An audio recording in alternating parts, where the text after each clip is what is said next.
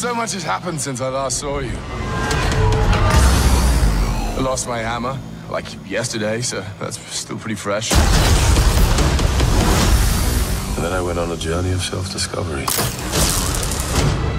where I met you.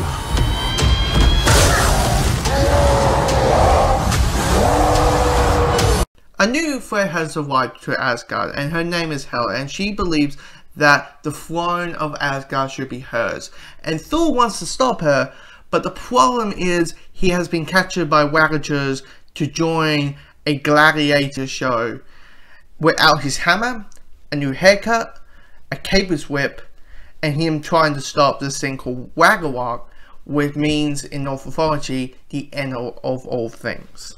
When it comes to a Marvel movie, there's one question that a lot of people are going to ask, and that is it better than that last Marvel movie I saw? Is it better than Avengers? Is it better than the original Thor? Is it better than Winter Soldier, or Civil War, or Guardians, or Avengers, or Spider-Man, or Doctor Strange, whatever your favorite Marvel movie is? This movie is a feel-good movie, and that's great. You know, a feel-good movie, personally for me, is you can go to a theater, pay X amount of dollars, and you are going to feel good. You're going to be invested with the characters. You're going to laugh with the characters. You're going to cry with the characters. You're going to care about the story. You're going to see fantastic visuals, which is clearly, to all the comic book people out there are clearly inspirations by Jack Kirby. If you don't know who Jack Kirby is, because 1% of people who see these movies are the comic book audience. Jack Kirby was the original artist of Thor, and anything wacky that you see in a comic book movie is probably inspired by his work. So, and also you'll see some decent action.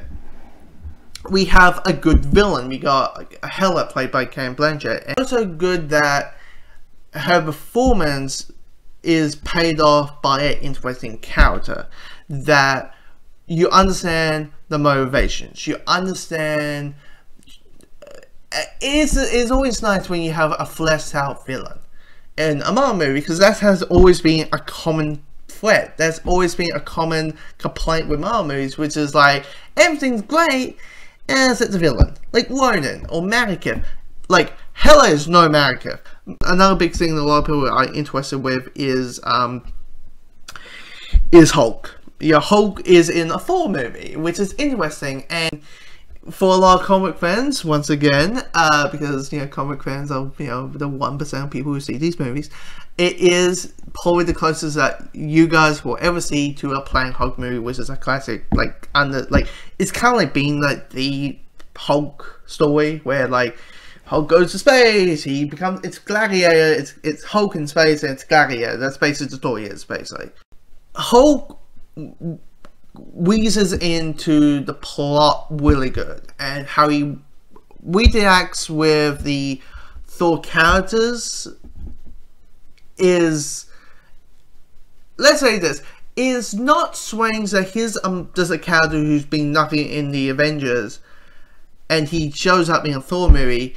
He doesn't feel outplaced, and that's good, and you had some really good comedic moments with Hulk. A few criticisms that I have with this film is there are certain characters in this film that get killed off, and they just get zero screen time. They're only there for like 5 seconds, and the characters that we have seen in previous films, and it's just, you just wish you had a little bit more time with them to be like, when the death does happen, you feel more of a like, no, versus like, oh, that's a shame. Thor Ragnarok, once again, is just a good time in the movies. You're going to get some good feels, and you just feel good seeing this film. He's a fighter. Here we go!